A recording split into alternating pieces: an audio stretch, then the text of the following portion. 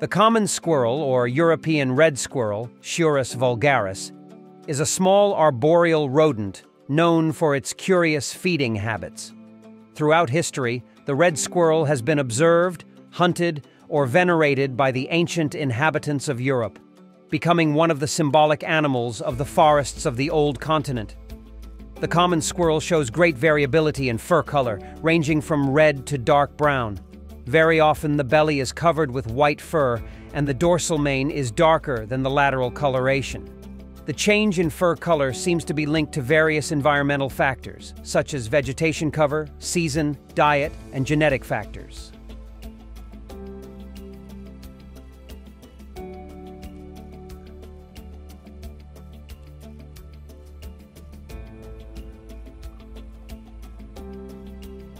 A common squirrel rarely exceeds 4 ounces in weight and is about 25 centimeters long, excluding the tail, which can measure from 15 to 20 centimeters. The tail serves 2 fundamental functions for the squirrel's life. It allows the animal to balance during its movements on trees and helps the squirrel preserve heat during sleep by acting as a scarf. The hind legs, longer than the front ones, allow the animal to move agilely on the ground, while the claws and plantar pads enable it to climb trees. Like most squirrels accustomed to living in trees, the red squirrel has sharp claws to facilitate climbing or descending on almost any surface.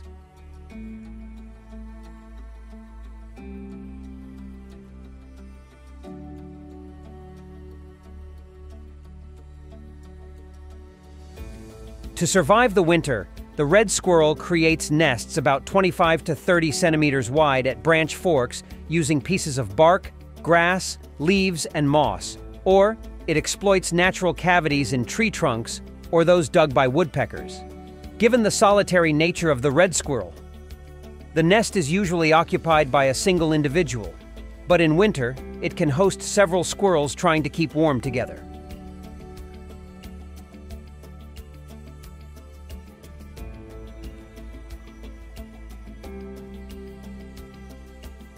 The red squirrel primarily feeds on seeds such as pine nuts, acorns, walnuts, and hazelnuts, but it also enjoys mushrooms, berries, and the tender shoots of some young plants. More rarely, they eat eggs or chicks of small birds. Red squirrels tend to avoid nuts and acorns perforated by parasites, recognizing them by weight. Those too light are likely to have been invaded by larvae feeding on their precious contents.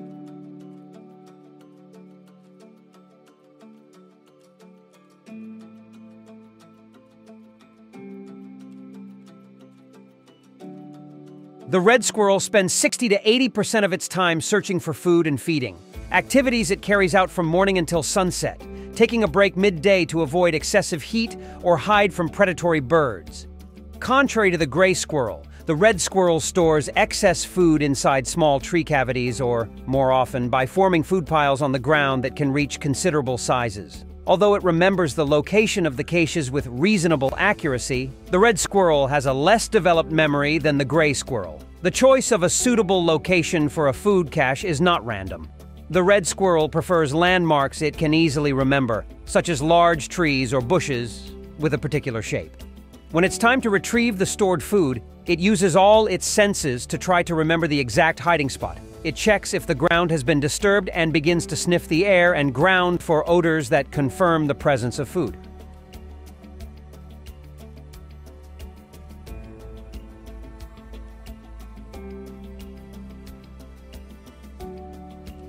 The red squirrel can reproduce twice a year, generally in February-March and between June and July. After a gestation period of nearly 40 days, the female can give birth to up to 4 offspring, although litters of up to 6 offspring have been observed. To give birth to offspring, the female must reach the right body mass. A weight below average results in a smaller litter.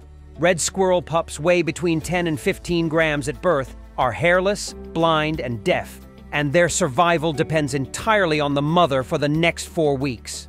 Their fur will start to grow after about 20 days. They will gain sight after 3 to 4 weeks, and tooth development will be complete by the 42nd day.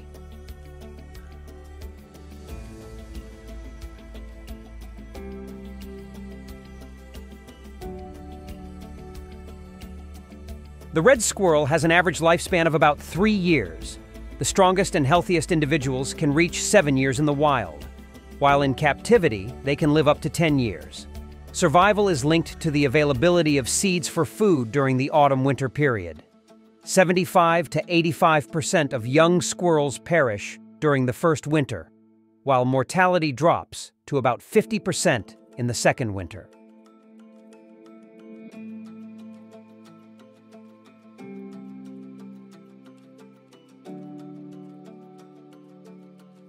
In the initial phase of mating, a male red squirrel detects the presence of a nearby female based on scent. After locating and reaching her, he may be forced to chase her for over an hour before being able to mate. Additionally, other males may have located her and joined the pursuit. Only the dominant squirrel, generally the largest and strongest, will succeed in mating. If unable to mate on the first attempt, a male will have other opportunities to find a mate. Red squirrels, both males and females, mate with several partners within a single breeding season.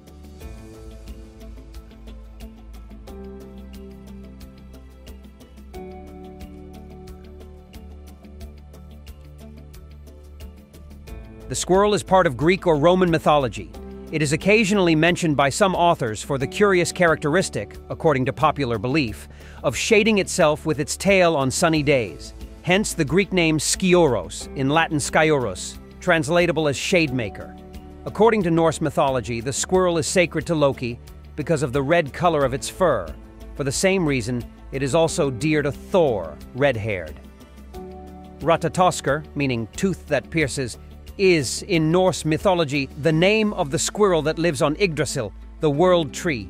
Ratatoskr swiftly and ceaselessly traverses the trunk, moving from roots to branches, serving as a messenger for Nidhugr, the great serpent dwelling among the roots, and the great eagle at the top of the tree.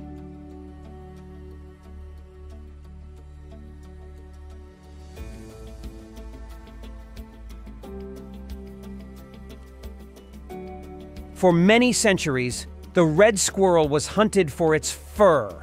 In Finland, it was used as a trading currency, and even today the expression squirrel skin is used to refer to money. The extensive trade in squirrel skins may have been behind the epidemic of Nordic leprosy during the Middle Ages. Genetic analysis of a skull, belonging to the Hoxton woman discovered in Suffolk County, seems to link episodes of leprosy in pre-Norman England to the trade in squirrel skins with Scandinavia. The research, published in the Journal of Medical Microbiology, closely relates the high incidence of leprosy in East Anglia in the 9th, 10th centuries to the red squirrel, carrier of Mycobacterium leprae, the leprosy bacterium.